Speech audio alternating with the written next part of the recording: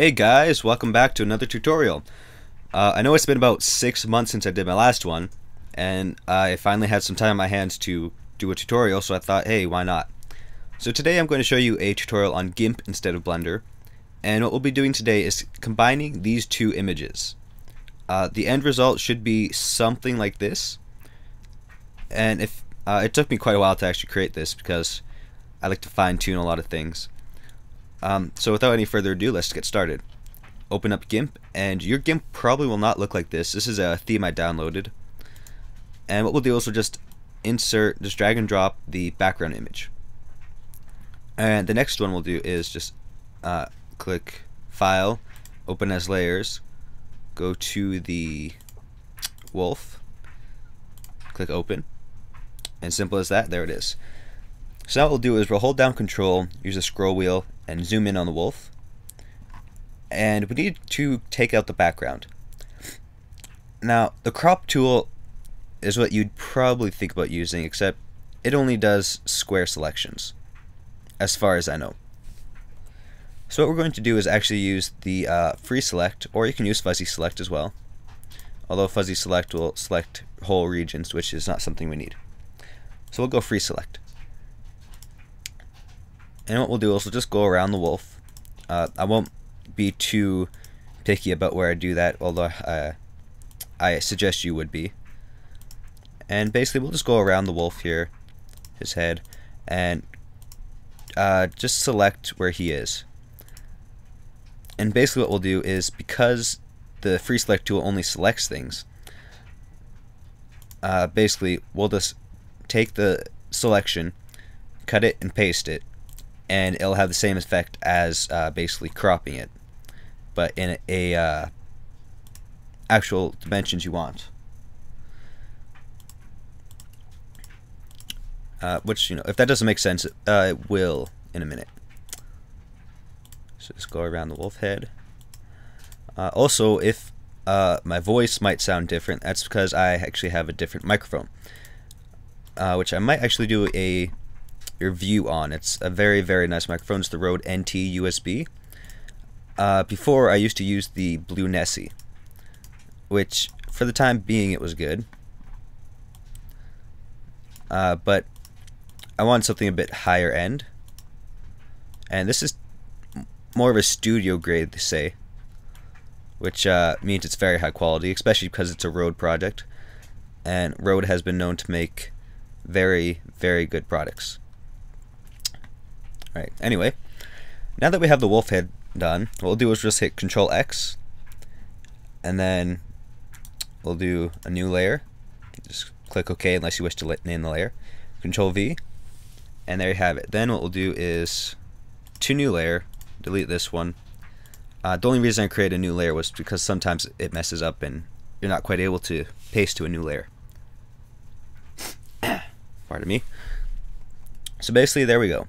We have the wolf head, and we can also expand this by using this scale tool, clicking on the image, and if we grab a corner and hold down Control, it makes sure that it's a linear scaling.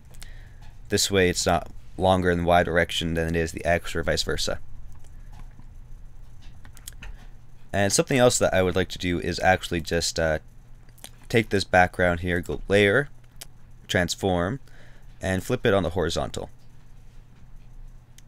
This way it balances out the composition a bit more.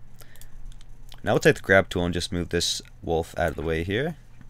Maybe I scaled it a bit too much, so I'll just select it again. Scale it down to about there. Select the grab tool again. Shortcut is M for the grab tool. And I think I'll move the wolf right about right there. Now, as you can see, it doesn't fit that nicely with this. So what we'll do is we'll take the what's called pasted layer, which we can actually just quickly rename by edit layer attributes, and we'll just call this wolf head. And if you want, you can actually delete this layer here, but I'll just keep it there just for just because. So what we'll do is we'll take the wolf head and we're going to change the layer mode, and this basically gives it a different effect. So for example, right now it's on normal, but if you go to divide, it divides the two colors, and as you can see, has some of the purple, some of the red, and whatnot. For this one, I actually want to go screen. And in case you haven't seen it there, this is normal, and this is screen. Basically, it takes down some of the transparency of the wolf, which you can even do through the opacity. But this makes the wolf basically disappear more. So let's say 80%. It does create some transparency, as you can see right here probably, but we're going to leave that at 100 and just go screen. This way some of the red comes through and the colors look more balanced. So next what we'll do is we'll actually take and do a layer mask on the wolf. This way it doesn't have those very hard edges that kind of distract from the purpose of this. So what we'll do is we'll go to these little brushes here, and we'll select one of these ones that are kind of spongy. Then we'll go back to here, right click, and there should be a add layer mask. So we can click that and just click add. Should be alright. And then when you go to draw and you draw onto this, let's increase the size to say 50. And it's a bit much. So what we'll do is we'll take the opacity, drop it down to say 65. And you can kind of just round off the edges. Maybe that's even a bit too much. You know what I'll do is actually I will find that layer mask. Let's go to layer, add the layer mask to the selection, and now you can, okay, here we go. Sorry, I made a mistake. So add a layer mask to the selection and it should work a bit better. It's kind of giving the same effect, but we will fix that later. So let's just drop this down to 45 because it's taking a bit much off.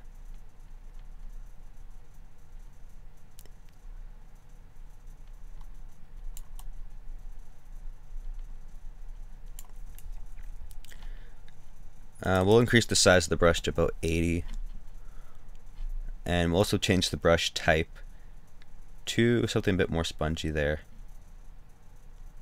See if we can just increase the size of this.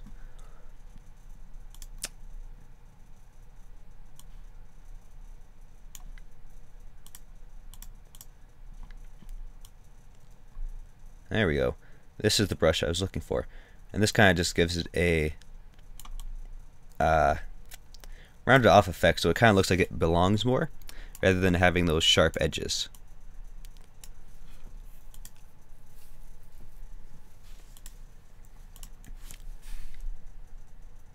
Alright, so now if we select that, we're going to go to colors, and there should be a curves button there. And basically what this will do is it will allow us to change the highs and lows of each individual channel. So down here is your ultimate black color, up here is your ultimate white. So basically if you took this up, it would take the blacks to white. If you took it this way, it would do the same. And as you might guess, this would take it darker depending on which way you move the curve.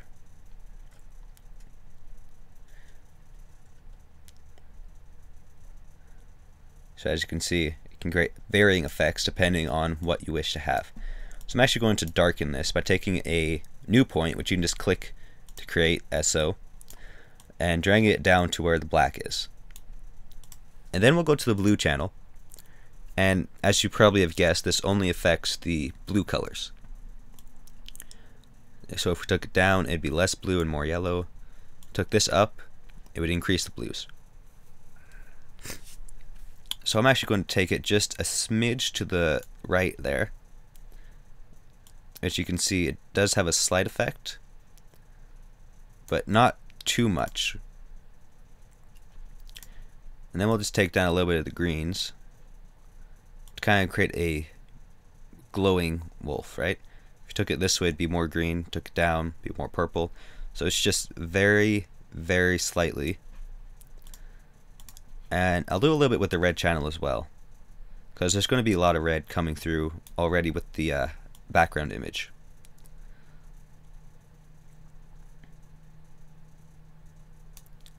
Let's click OK. Now we'll go to the background there and do the same thing real quick. I'm going to start with the red channel this time though, which seems to still be affecting the wolf head.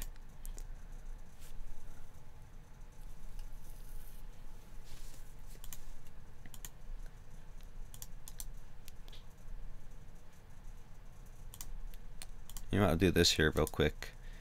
New layer from visible.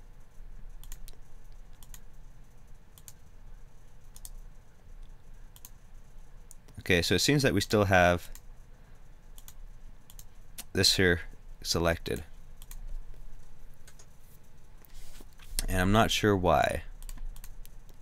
Here we go. Just use fuzzy select and select outside the border, and you should be alright. Alright, so we'll select the background again, go to colors and curves, and then you should be able to go ahead and edit it.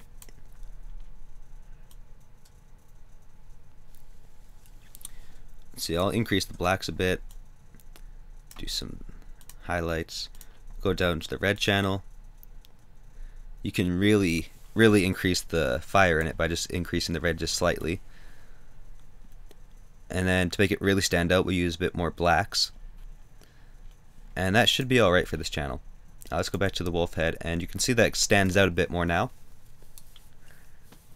So what we'll do is we'll just go color, threshold.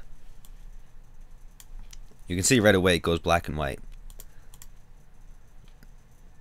But what we want to do is actually oh,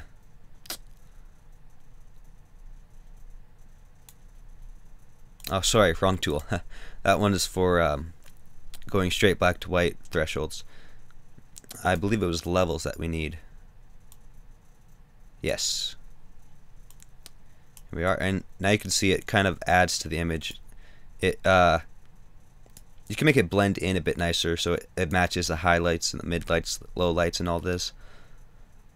And then we'll say OK, and I think that looks alright. So that's basically, you know, that's just the basics. And if you wish to export, just go File, Export, because if you use Save As, it'll save as a GIMP image instead of an image. In a GIMP image or GIMP file basically allows you to edit the layers and whatnot, whereas an actual image, such as PNG or JPEG, allows you to actually view the image. So that's basically it. Have fun editing. Take your time on this. I kind of rushed through it, but I urge you to you know, go through it and to actually take your time to actually get the final effect you're looking for. I'd probably spend another hour just to make sure this actually is composed as a single image, because right now it still looks a bit off, but there's multiple ways to do it, and you'll probably find a different way than I do. So best of luck, and yeah, have fun.